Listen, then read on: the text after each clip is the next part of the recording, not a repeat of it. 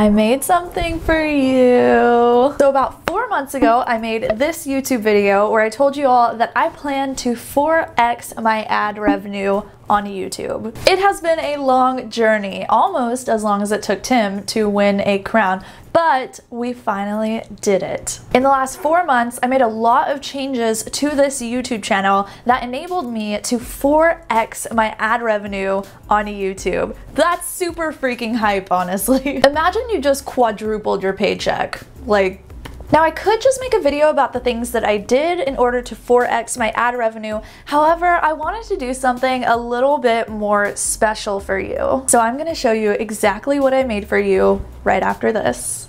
OwnTV is a great resource for overlays, alerts, panels, even emotes for streamers. If you need new graphics for your stream, Owned makes it super easy for you. You don't have to worry about making garbage graphics yourself or trying to fit into a busy commission schedule. Just go to Owned, pick a design, check out, and download your new graphics. It's so easy, even Tim could do it. Boom roasted. All right, y'all, are you ready? Ba, ba, ba, ba. I created a free case study of exactly everything that I did that worked and didn't work in order to 4x my ad revenue on YouTube. This is really great for those of you who have a YouTube channel that want to learn how to extract more ad revenue from the platform, but it's also really great for those of you who don't really have a pop-in monetizable YouTube channel yet, and all you want to do is learn how to best set yourself up so that you can make more money on YouTube in the future. There's 2 different ways that you can get access to this case study. There's a link down below in case you want to get the study through your email, or you could come into our Discord server, which we have an entire freebie channel full of stuff that you can get for free, because it's a freebie channel. Now, I don't just want to give you links to this free thing, because honestly, who freaking cares to watch a YouTube video that's just like, hey, here's a free thing. I want to give you some kind of value while you're actually here.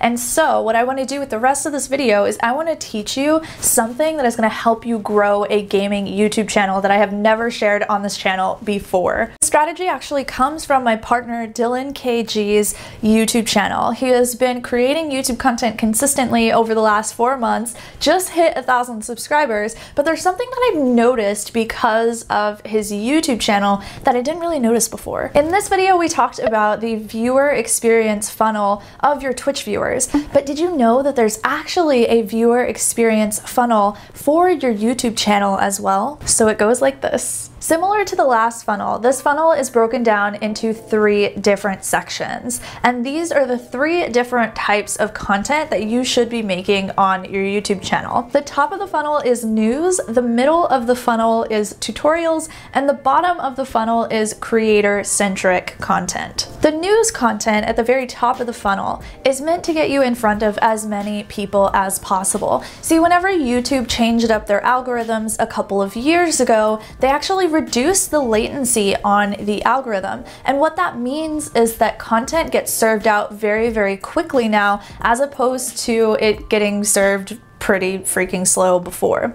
So what this means is that you can create news-based content and get it in front of a ton of people, which you couldn't necessarily do before. What's great about news content is that whenever it comes to gaming, a lot of games have consistent updates, and those updates can actually be made into content because people are searching for those updates on Google, and video displays in Google search results. This is actually something that has been super successful on Dylan's channel that I've noticed is he's appearing in Google search results, sometimes in the #1 spot for specific updates to Dead by Daylight, and that's giving him a ton of traffic even though his channel is still relatively small. He has 25,000 views on a video with 1,000 subscribers. That's pretty crazy.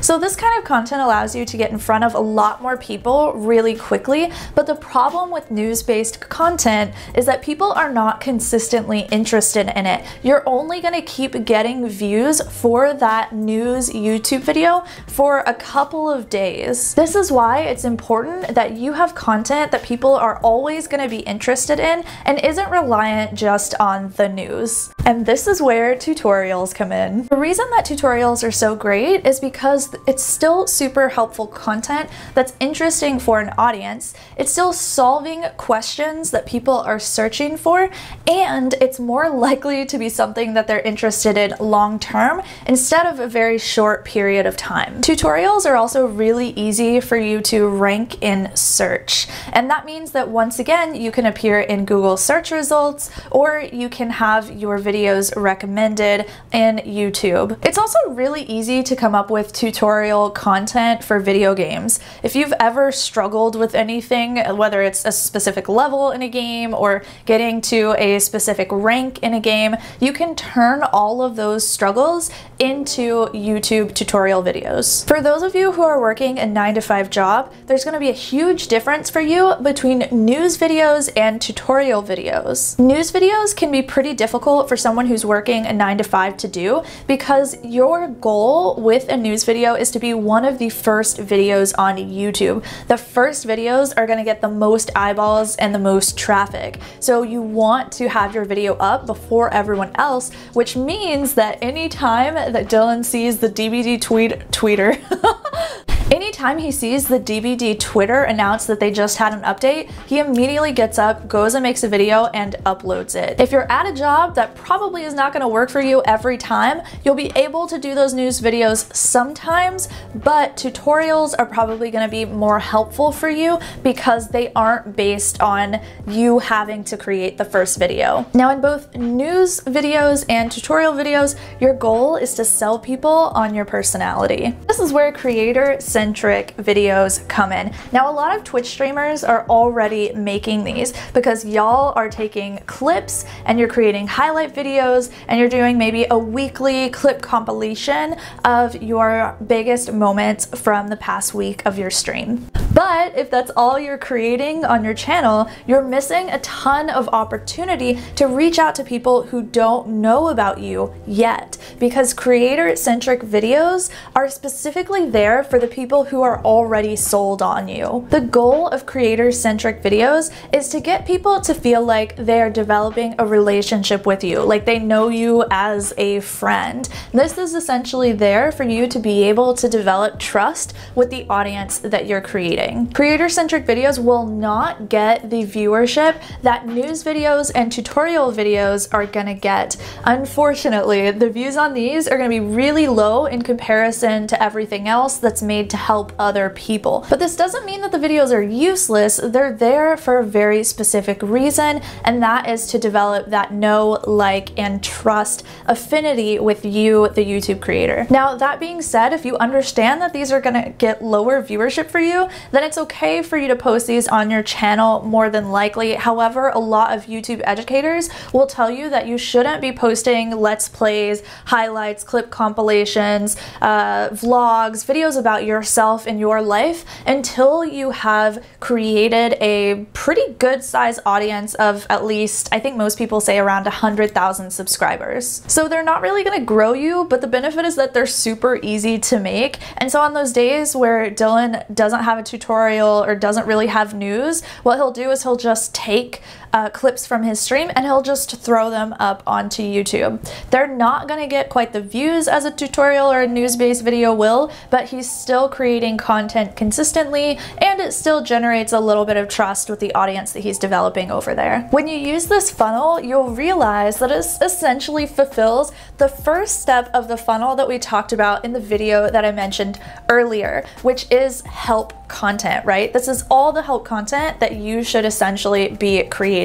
And something else that you need to know about this funnel is that you need to make sure that each level supports the others. So what do I mean by that? In your news videos, you should be looking for opportunities to mention your tutorials. So if a new map comes out on a video game and you make a news video about that, then you can make a tutorial that teaches people how to play a specific character that you think is going to be really strong in that map. And what you're doing here is you're building out more watch time for your YouTube channel as long as people are liking the video that they see that you've made for news, and then they're going on to to watch your other stuff too. In your tutorials, your goal is to sell people on you and your personality, so that way they go to the bottom of the funnel, which is that creator-centric content. Now, I've said this in the YouTube videos before, but people don't care about you until you show that you care about them first. Which means they're not going to care about you until you help them a lot. And that's why you have news videos and tutorials there, to show that you care about them in their journey and you want to help them. And that's whenever that help will be reciprocated and they'll get interested in you. So if you're not doing anything for anybody else and you're just creating content expecting people to watch it, they're probably not going to, because there's millions of other people that are helpful that they could be watching. Now, there are a lot of other nice things that you can do to show your potential audience that you really care about them. In this video, I teach you a strategy that you can steal from Harris Heller from Alpha Gaming that he uses in order to get people super interested in all of his content. And you can use that too, even though you're not as massive as he is. Go and check that one out. I'll see you over there. Bye!